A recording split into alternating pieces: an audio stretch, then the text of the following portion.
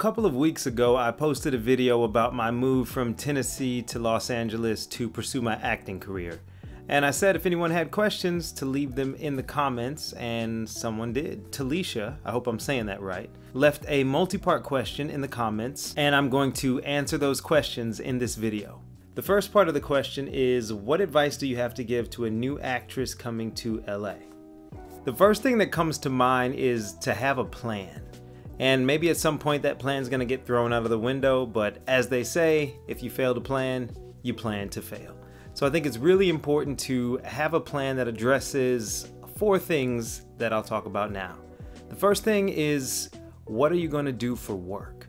It's a sad truth, but you probably won't come out here making a living off of acting right away. So you have to think about what you're gonna do for work. And that's a little bit complicated because it needs to be something that's flexible enough to allow you to take time off for a shoot or take time off for auditions, but still give you enough money to pay rent. The good thing about right now is that work from home jobs are booming.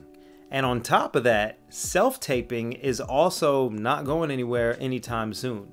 So the opportunity to be able to work from home and also do most of your auditions from home is a very real opportunity, and that could make life a lot easier for you, especially starting out in the city. My advice is also to think about a skill or a talent that you already have that you can use for money. For instance, there was a portion of time when all I did was freelance editing, and that really gave me a lot of flexibility in my schedule. Of course, the old standbys are always a great option. I'm talking about the restaurant industry. So serving or bartending, both can be pretty lucrative, and you can usually do them part-time. And the good thing is you probably work with a lot of other creatives who are understanding and open to covering shifts and trading a shift for a shift whenever you have a shoot or an audition or something like that. Another option is the route that I took, and that is fitness training, specifically group fitness training, because it usually pays well for a short amount of time, and you don't have to invest a lot of time marketing and finding new clients the way you would if you were a personal trainer. The second thing to think about is where you're gonna live. Before I moved out, I did a ton of research about all the little areas and neighborhoods in LA, and also thought about where I might be working and tried to position myself well for that.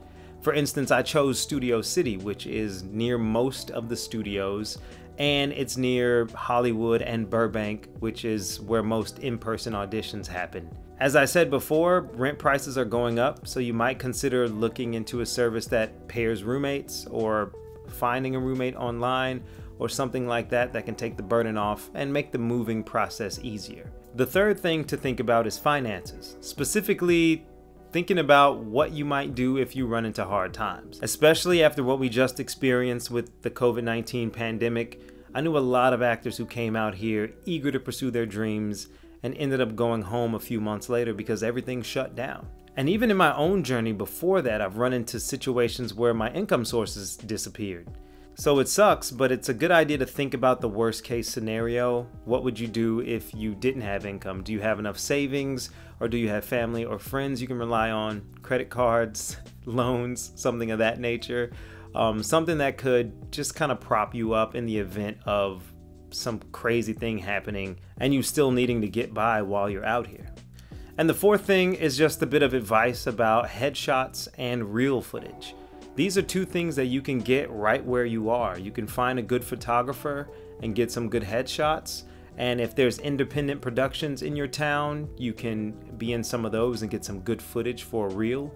Or you can shoot your own reel footage. You can hire a filmmaker in your local town to shoot you and another actor doing a scene. Or shoot yourself doing a monologue so that you have some footage to put on the casting sites to go along with a good headshot. This is going to be very important when you're looking for representation when you come out.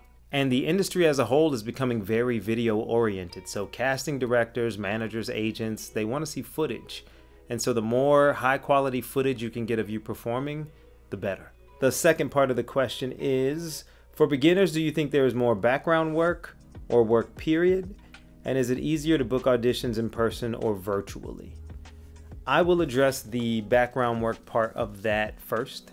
There is a lot of background work available for aspiring actors out here. Central Casting is the go-to company, And they have a really good system going now. When I first moved out, you'd have to call and see if they had anything available. But these days, after you go through their somewhat tedious registration process, they'll shoot you text messages asking if you're available for what they're casting for. And if you click yes, not all of them, but some of them will book you as background for that show. And after a long day, you'll get a check. And that is a really good way to supplement your income. The only caveat is they are very long days. You'll be working from 8 to 12 hours, sometimes a little bit more.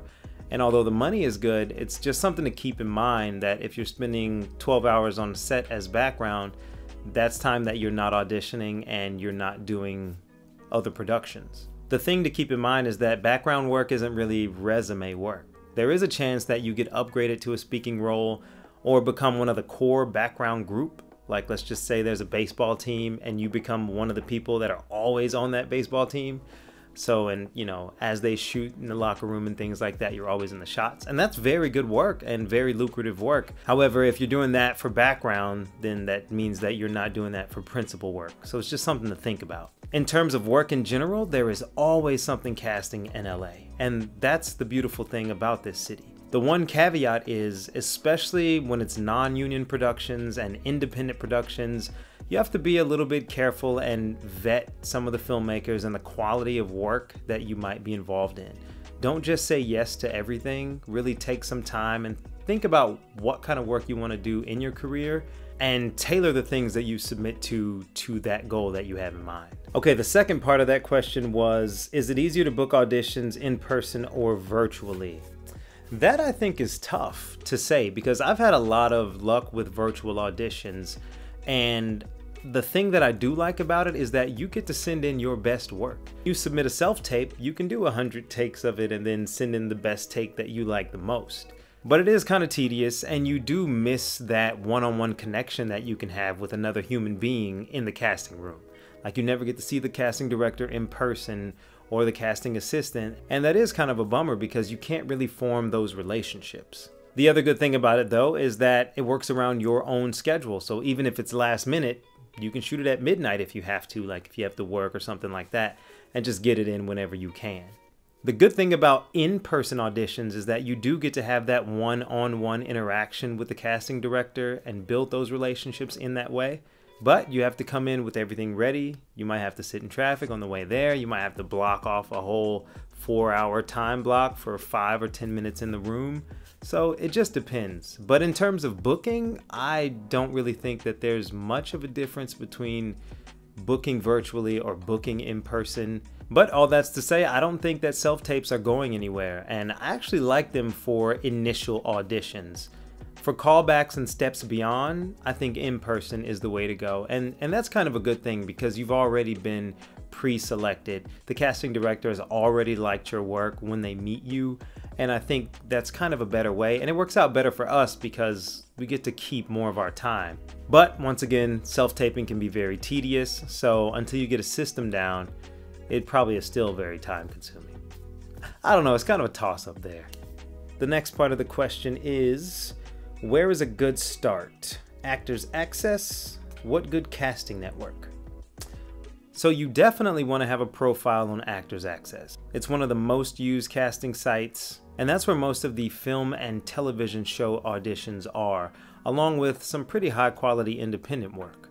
I recommend being on casting networks as well because a lot of promo and commercial work happens there, as well as some independent casting as well. If you're non-union and you're just starting out, both of those are essential. I also recommend Backstage if you're just starting out because they have some pretty high quality paying independent work on there as well. I'm not on there myself anymore, and the last time I was on there, there was a lot of reality TV and internet promo video things on there that I wasn't really interested in, but it might be something you are still interested in starting out, and I recommend checking it out either way. Alright, I think that was a little long-winded, but I hope I answered all of your questions, and if not, you are more than welcome to put some follow-up questions in the comments, or if anybody else has a question, go ahead and drop it in the comments. I'll try to answer that in a later video. Thank you so much for watching, and if you haven't already, please like this video and subscribe to my channel. I'll see you next time.